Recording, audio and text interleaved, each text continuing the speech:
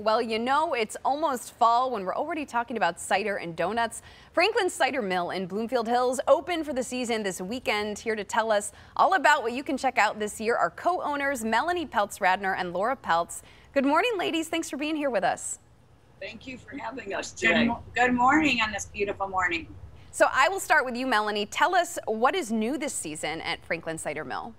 So what's new this season is we are now open inside and outside. Last year we closed our indoors. This year we are open fully. It is mask required if you do come indoors. You also have the availability to come see the cider being pressed once again, which I know a lot of our old time customers really miss that. So that is open. And we are still doing our online ordering to keep everybody safe and make sure everyone still feels comfortable with what's happening. We have brought back our cider dogs, our famous hot dogs and cider dogs that everybody's been asking for. They are grilled fresh starting at 11 o'clock till 5:30, and they are either, you can soak them in cider or they are in water, whichever one you prefer. It's great to see the indoors open again, that return to normalcy. I know everyone's looking forward to that. Now, the mill is family owned and operated. Can you tell us a little bit about your history for those who don't already know? Sure. In the middle 1960s, my father acquired the mill. He had been in the food business, and this was a natural place for him to be interested in. And so he ran the mill, then my brother ran the mill, and Mel and I are the next generation running the mill now, and we're delighted to do it. It's been great fun. That's great to see it maintaining that family tradition there, Laura. And I know this year the mill is working with the Franklin Village Library for a pretty cool initiative. Can you tell us about the monthly book hour? I'm sure a lot of parents want to know about that.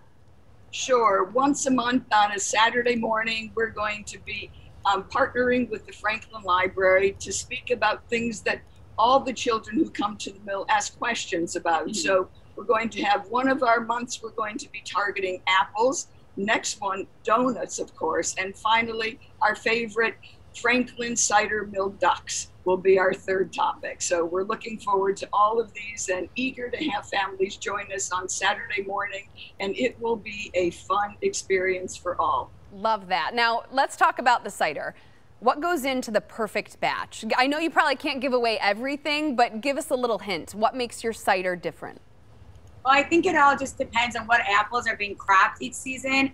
And we have somebody who's been with us since my grandfather and now, my father. He's been here forever. And we call him kind of like the chemist, behind the cider making. And he can't give away his secrets. But right now we have unbelievable apples. We have, early on, we have Honeycrisp, we have Ginger Gold, we have Paula Red. So those mixed together with a couple other little secret things makes our unbelievable cider.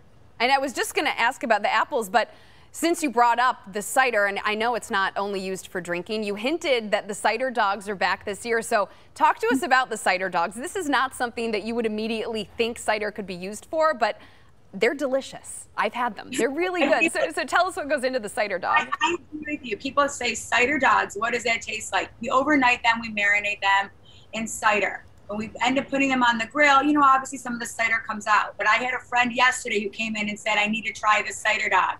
And I gave her one, and she said, this is the greatest thing I've ever had. So people are hesitant, then they try it, and that's what keeps them bringing back for more. You still have, we sell the Hebrew National, big giant, kosher hot dogs. They're jumbo, and we grill the bun for, for perfection, and it's an incredible taste. So happy those are back this year. Ladies, before we let you go, Melanie and Laura, remind folks where they can learn more information about Franklin Cider Mill and your location, please. Sure.